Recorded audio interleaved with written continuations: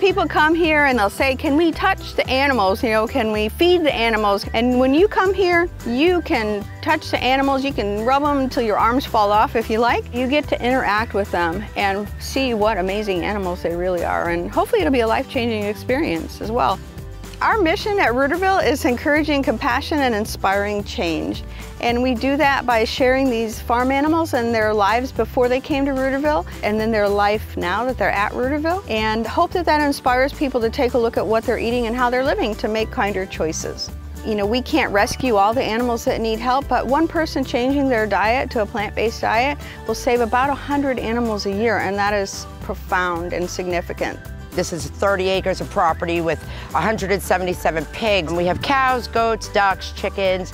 We're here to save as many lives as possible. People will come here and have no idea how much there is to know about a pig. You know, they'll come and they won't realize they know their names, you know, they sit for treats, how smart they are, how friendly. I would have never thought a pig could be just as cuddly as a dog.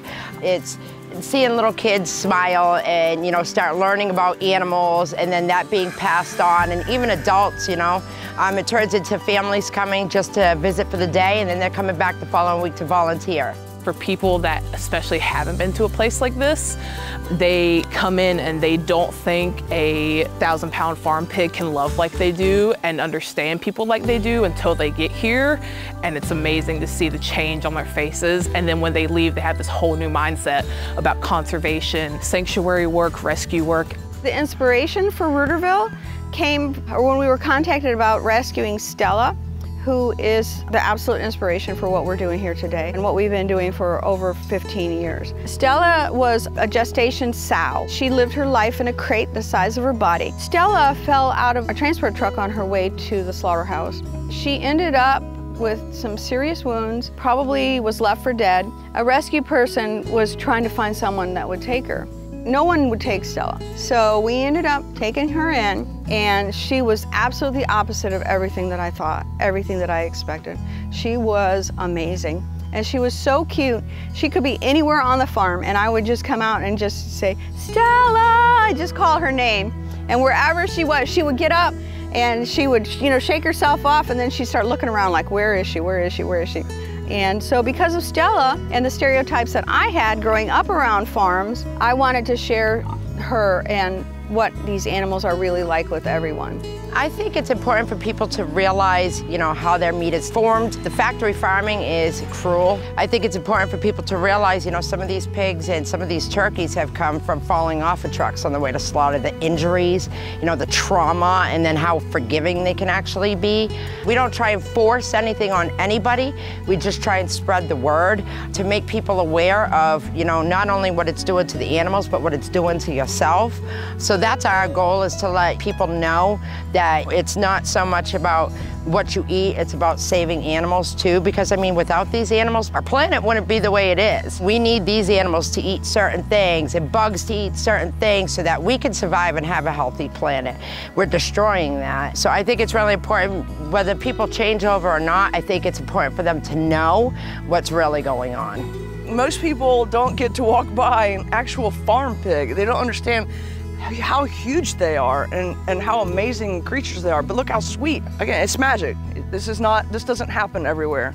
You know, what a gem for Clay County and for this part of the county to have a place where farm animals that need a home can come to, and you know, wonderful opportunity for residents in Clay County and the surrounding counties. Having an operation like this is very expensive. We've got a beautiful property. People don't realize how expensive, but just our feed is about $5,000 a month just for feed. And then vet expenses, we never know. That's always the wild card. But you know, we have to have a staff to take care of these animals. They need care, so they need people that are making sure they have fresh water, making sure they're fed every day, making sure that their needs are being met. It's a lot, and volunteers are crucial. My wife and daughter, we've all been doing this about 2+ years now, and they're a little bit more of the touchy-feely with the animals, where Elaine, she needs a lot of help with the bigger projects. So bush hogging fields, digging wallows, repairing fences, underwater pipes. So, you know, for me, that's where I get my satisfaction. Having a place like this where it's outdoor, it's open, it's full of nature, to to come, and it really doesn't feel like work when you're out here. Yeah, because you're truly out here because you enjoy it. So our website is rooterville.org. Information about Rooterville, you're going to meet some of our animals. You're going to find out how you can get involved, how you can donate, because we really need the support of our community. We think what we're doing here is valuable. And we hope that folks in our community think so as well. It's an eye-opener for people. I love it when I can just encourage someone who's never been around pigs or these types of animals to just go up there and pet them and be like, you know, you can hug them, you can give them belly rubs. It's really mind-blowing for people, and I love seeing their reactions. It's great to be able to save an animal's life, and I wish I could save them all, I really do. But sharing them with the people and seeing that reaction, and maybe being out in public and having a Rooterville shirt on and having somebody say, oh, I've been to Rooterville. I love it when people tell me, oh, you know, I don't eat pigs anymore, or I don't eat meat anymore. I mean, that just puts me over the top. Where else can you go and be around an animal like this? People that live close to us are so fortunate they can come and have this experience.